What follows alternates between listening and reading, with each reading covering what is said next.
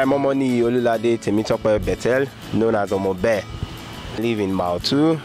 I like saying I'm from Lagos State, but my parents are from Ondo State. I was born in Mushin and been living in Mautu since I was like 5 years old. So I claim Lagos, but my parents are from Ondo. Right now I'm running into the House of Assembly, Lagos State House of Assembly, Constituency 1, Amuwo-Odofin. Well, I am contesting. Will I say hi? I'll say we. We are contesting because we believe that we can do more for our community.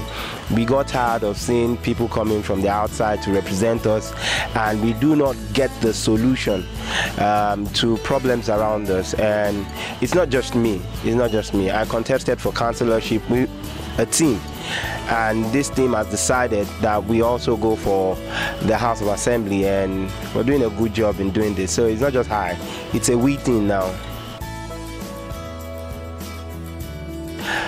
I've been saying this about this coming election and why people should not only vote because an election is coming, but to be part of the green dream we've seen.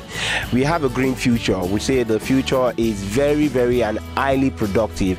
There's an harvest ahead of us, and it's not just about me, it's about us.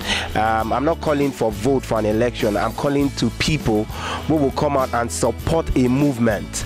There's something that came to my heart a while ago called Mayfun. It's a new song that Janet Jackson and Big Daddy Yo just did, and she sang in Yoruba there, and the song title is called Made for Now, and it's been ringing in my head. This is it. The youth of this community, even the adult, this is our time. We're made for now. We shouldn't wait till election before we support someone. We should do it together. We should start checking out who our aspirant is. Why should I support this person? Don't vote for me because I look good, yes, but vote for me because you've seen antecedents.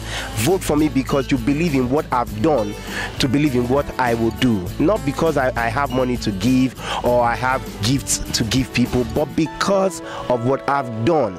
Vote for only people who have done stuff that you believe that they would have capacity to do more when they get into office.